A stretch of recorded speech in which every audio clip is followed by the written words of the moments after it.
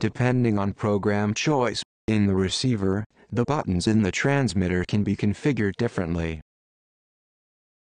The buttons can be set either as momentary, and give signal as long as you press them, or with a remaining function. The LEDs of the buttons indicate active remaining functions. Press and hold button B11, step 2, and button B9, at the same time as the quick release button is pulled up.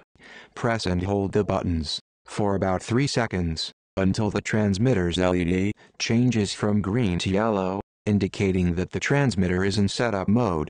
The display shows button config. Now, press the buttons you want to assign with remaining function. The button's LED will light up. Restart the transmitter to apply the change.